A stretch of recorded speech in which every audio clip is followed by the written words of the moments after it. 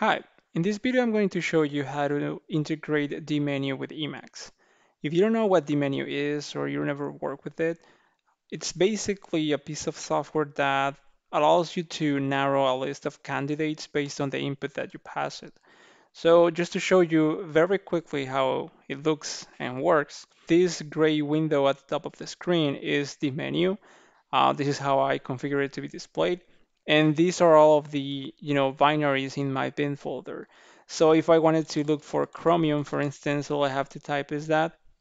And then I believe if you use the spaces, it adds some wildcards so that it adds to the fuzzy mechanism and it's easier to find your desired candidate. And yeah, that's how it looks and how it works. I'm gonna use echo and then I need to pass the minus E because I want it to display not I don't want it to print the special characters. I want echo to interpret the special characters. So hello and then backslash n world. So if I do it like this, it's gonna, output hello world in different lines, which is what I want. And then I'm gonna pipe it out to the menu. I want the menu to be vertically displayed. I don't know, like in 50 columns or whatever, 50 rows. And then I'm gonna pass it the minus b and dot, and that should be it. There we go. So these are our two candidates. And if you hit enter, it's gonna output it back into the terminal. And that's how you will get the output from the menu and do whatever you want it to do. So that is an overview. There's a tons of configurations that you can do with it. I mean, I haven't looked at the C code, but if you're not familiar with the suckless foundation software, they tend to have everything very clean. So even if you want to change some crazy, behavior of the software, you could look for the patches in their website and, go nuts with it. So anyways, I have to say that it was very easy to set it up with Emacs. This is all of the code that I needed to add in order for it to work. Now, to be fair, there are only a couple of functions, and these are the ones that I'm looking for.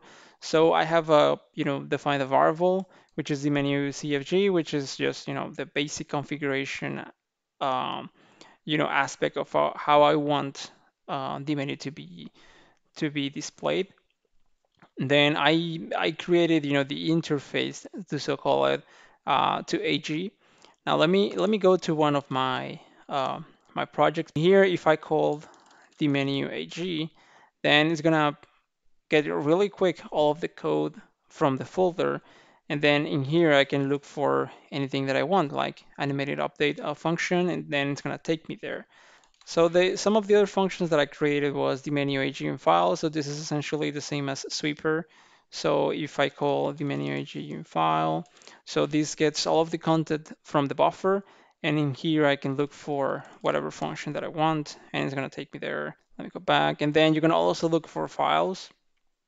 Um, so let me call the menu find file. This is the list of files in my directory. I can open, minimal mark mode, and then it's gonna take me there. So, so yeah, I was also working on a switch buffer function, but I stopped basically because I think that was enough, and this function was gonna take me a little while to do it properly. So, anyways, I think this was a good experiment for myself at least, and I thought that it was really cool, so I wanted to share with you. And if you want to give it a shot with this simple example that I provided, I'm going to leave this code in the description. And if you have questions, just let me know, and thank you for watching.